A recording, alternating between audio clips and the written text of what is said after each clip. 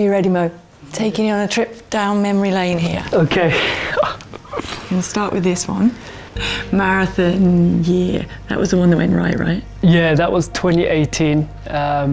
It did go right. I think I ended up coming third in that race. It was a pretty loaded race, as you know. Elliot won it, and I was third. And to run 206, I think, British record at the time. It still is. No, it's not. I broke it down. Yeah, British record. So you broke it in Chicago, right? Yeah, 2:05:11. We haven't got that yet. And this one. So that one to that one, we put them underneath each other so you could see. So cute. You got to guess the year on that one. That would have been. Can you? That would have been 1998, maybe 98.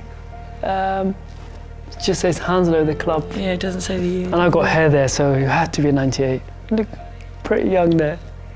But that's got to be a special memory, that one, right? Oh yeah, for sure. So Mo? That was the thing.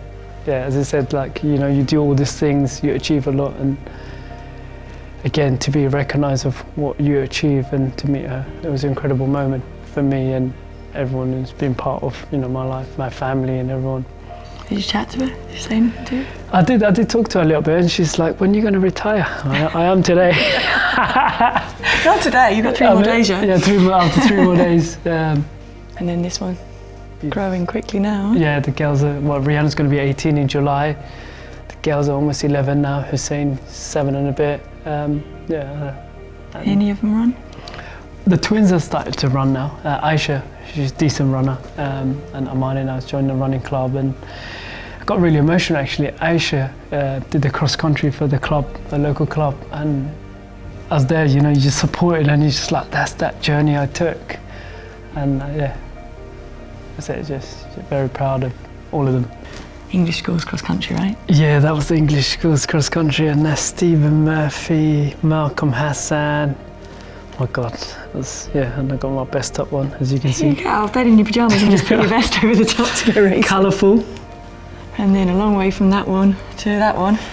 I know, I think that was the 5,000 metres, and yeah, incredible. I think that day will always be there because kick-started it all. 3 of us. Have you any idea how emotional it's going to be on Sunday? You got to think about the race now, right? Yeah. But it is going to be hugely emotional. So many memories coming at you from all different directions. Yeah, I think the key thing for me is to go out there, enjoy it, make most of it.